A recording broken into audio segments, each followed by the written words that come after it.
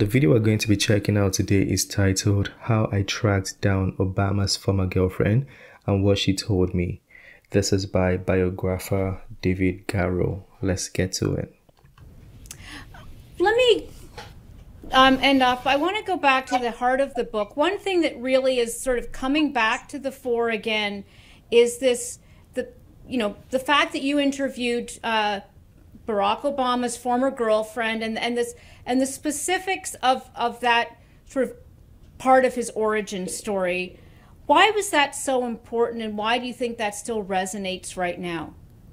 And talk a bit about it. Sheila Jagger. Sheila I hope Jaeger. I'm saying, yeah, Jaeger. Okay. Jaeger. That really seems to hit a chord with people. And tell us a little bit about what happened there. One of the most striking things about Dreams from My Father, Barack's memoir, is the utter absence of women from the book. I mean, not just the three future girlfriends, but his mother, too. Now, Who raised him. Yes. Anyone doing a biography wants to identify and interview all the important people in your subject's life.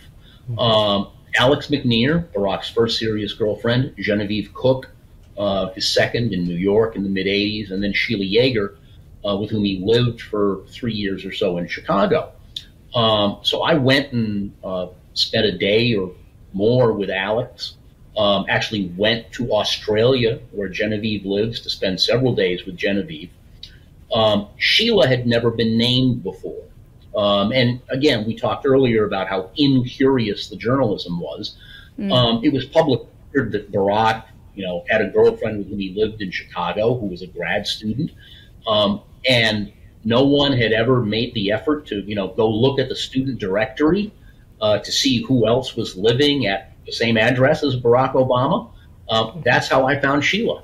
My great younger research assistant at Chicago went to Regenstein Library and, pulled these old dusty student directories off the shelf. We also found the very nice couple who lived right upstairs from them, whom I talked to too. Anyone, I think, is going to have, multiple relationships when they're, age 20 to age 30. There's nothing particularly unusual or remarkable about that. Sheila's story is so important, so powerful, because she's living with him while he's doing the community work on the far South Side. That's the first time Barack has been in a majority black cultural setting, before Chicago. He grew up in Hawaii. Most of his college friends were international students. When he's in New York, similarly, he's not living in a black context whatsoever. He's working for a financial services firm. And so Sheila was present during this very formative period when Barack embraces his black identity. And also when Barack is having his first thoughts about a political career in the future. That's why he to go to Harvard Law School in 1988. And she gives a very different interpretation of some of the key facts from his 1995 book. Let's just make that clear. Yes.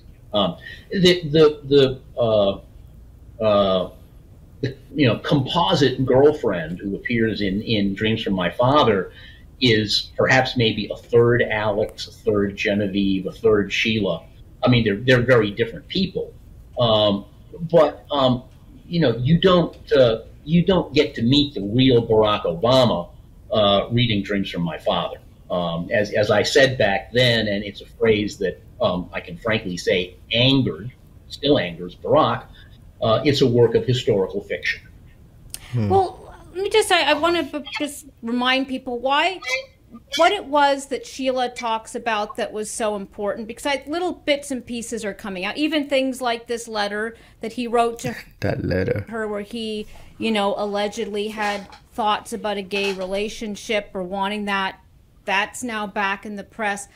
To your mind, what is the heart of why Sheila matters and why we should have been curious about her in terms of what it says about Barack Obama? I mean, just one small timing point. That letter in question is from November 1982. It's to Alex McNear. I'm sorry. Forgive me. Yeah. No, and it's in the archives at Emory University. Anybody can go and read that letter. They won't let you take a picture of it, but anyone can go and read that. That's public record. Sheila, as I said just a moment ago, Sheila was present, when Barack is really adopting a black identity, and that changes their relationship. Because she is. What is adopting a black identity? Like, what does it really mean, though, by that? It's a white girlfriend, for those who did not know. Well, I mean, I guess her mixed race, I suppose. Yeah. She's got Japanese heritage as well. Yes. Sheila's half Dutch, half Japanese. She does not identify as white.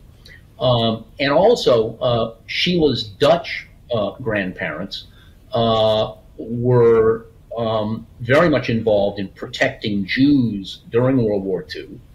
And they're honored at Yad Vashem in Israel, the Heroes of the Holocaust Memorial. And one of the issues in Chicago politics at that time was black anti-Semitism.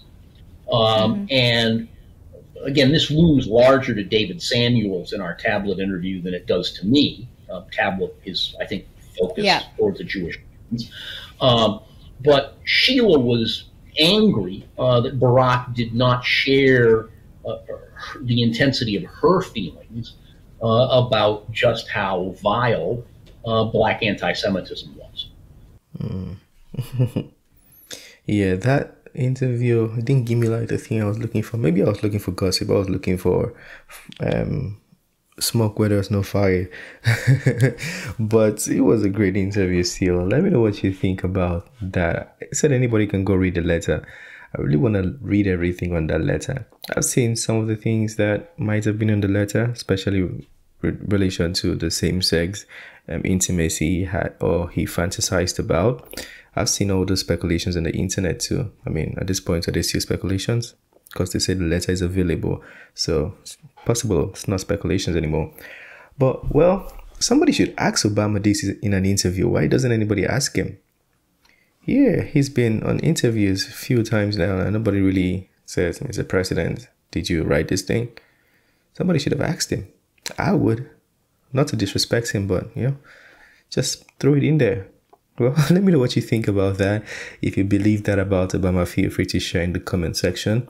And also, what do they mean by embracing his black side? Starting to embrace his black side. I don't understand what that meant. Because, anyways, this is the end of this video. Smash the like button, subscribe if you're new to the channel, and I'll see you on the next one. Have a wonderful day. Peace.